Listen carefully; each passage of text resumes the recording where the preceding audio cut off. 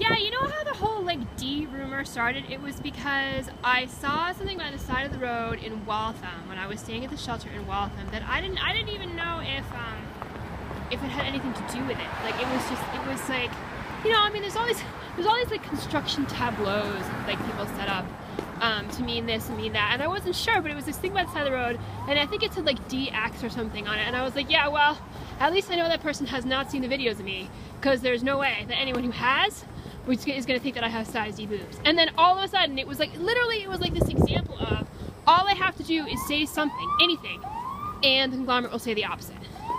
Like anything at all. No matter how absolutely and entirely obviously false it is, you know, that's, the conglomerate will just say, you know, the opposite of anything I say. They're like reverse parrots.